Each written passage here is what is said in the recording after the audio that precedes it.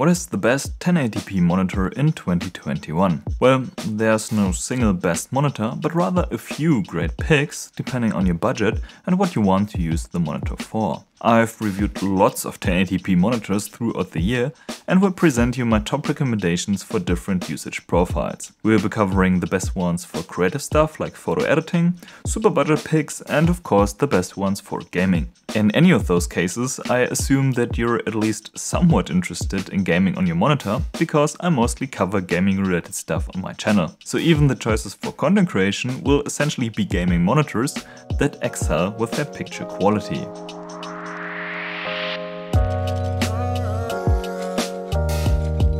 For me, a 1080p monitor usually is a more budget-friendly monitor. Yes, there definitely are some very expensive 1080p monitors out there, and there also are pretty affordable 1440p options.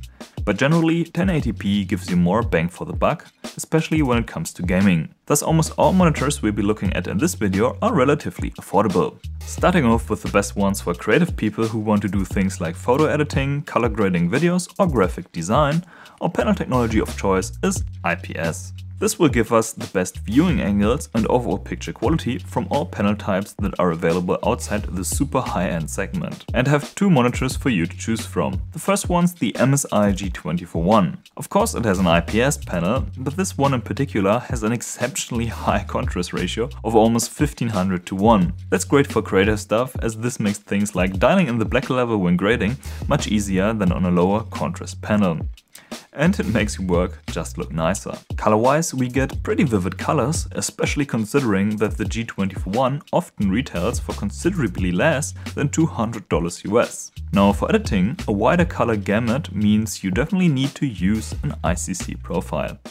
Ideally, you would perform an individual calibration and profiling, but yes, many colorimeters are more expensive than this monitor, so you can also just use the ICC profile that I provide in the video description of my review of the G241. Of course, I will have this review and all the other reviews for all the other monitors that are about to come linked down below. Now, if you want a monitor that's color accurate out of the box, there's only one that I've come across that actually provides that. The Mobius EX2510. This monitor has an sRGB mode that actually deserves its name and gives us very accurate sRGB performance without calibration. Yes, it's more expensive than the G241, but it also has some other things going for it, like for instance the adjustable stand and great response times performance. This is a very versatile monitor, and thus it won't be the last time we'll be talking about the EX2510 in this video. Now, if gaming is your top priority, I got three monitors for you to choose from. I frequently recommend all three, and they perform pretty similar when it comes to gaming, but they do differ in price and their feature set. Starting off with one that I just recently reviewed, the Gigabyte G24F. It's a very fast IPS monitor. In fact, it ranks among the fastest IPS that are currently on the market. Colors are vibrant, which is good for visibility in-game, and adaptive sync works without a flaw.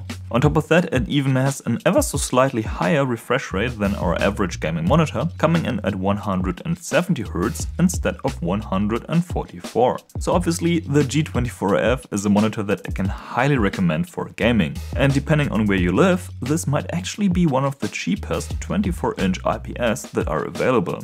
Now of course I will leave all monitors linked down below, as well as my full reviews. I highly recommend checking out the full review before buying, because even highly recommendable monitors like the G24F aren't without some flaws and quirks. Now almost everything I said about the G24F is true for the ASUS VG249Q as well. It's equally as fast, adaptive sync works perfectly as well, and overall this in terms of its overall performance is very similar to the G24F. It really doesn't make much of a difference which one you choose. Yes, the ASUS is a 144Hz monitor as opposed to the 170Hz of the Gigabyte, but this isn't a huge difference. It really comes down to what they cost in your region and maybe whether you prefer the design of one or the other. Now, as I told you just a minute ago, the Mobius EX2510 that I recommended for creative people is a very versatile monitor, and I can also highly recommend it for gaming. It's just as fast as the Gigabyte and ASUS, and thus deserves to be one of my 3 top recommendations in the gaming category as well. As an added benefit, it's the only one out of this trio that has a decent backlight strobing mode, which of course is nice to have. Now, if you're a sweaty tryhard, you might be shocked that my recommendations for gaming monitors don't include a single TN panel monitor. And yes, for the average and even ambition gamer, I strongly believe that TN has become almost irrelevant due to how fast the other panel technologies have gotten. That being said, for competitive gamers, TN monitors can still be the best choice. And one of the best monitors for competitive gamers is the Omen X25. It's a 240Hz TN panel monitor with extremely fast response times. In fact, it's the fastest monitor I've reviewed to date. Of course, this is not a monitor you'd want to use for anything else than playing things like first-person shooters, thanks to that TN panel, which in terms of picture quality really is a relic of the past. But it's nothing short of excellent when all you care is dominating in games like Valorant. A slightly more budget-friendly and more readily available option is the Zowie XL2411K, which also relies on a TN panel. As opposed to the Omen, this is just a 144Hz monitor, which these days really is the bare minimum for competitive gaming. But the XL2411K has a very good backlight strobing mode, which makes it a worthy pick.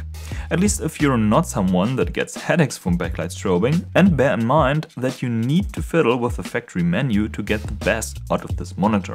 If that's nothing that appeals to you, you still can fall back to my 3 top recommendations for regular gaming, which all will perform nicely for more competitive gaming as well.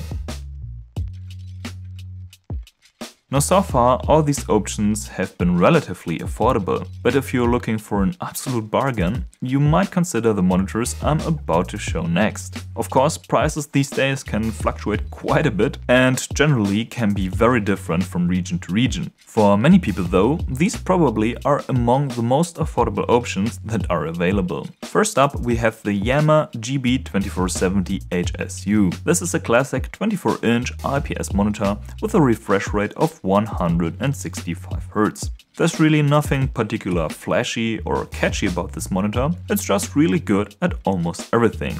It's pretty fast, has decent colors and a pretty good contrast ratio of almost 1400:1. It doesn't manage to be the best in a single category, but it's a really solid performer overall and might be the cheapest option in your region. Now, if the Yamaha isn't available, there still is the good old AOC 24G2.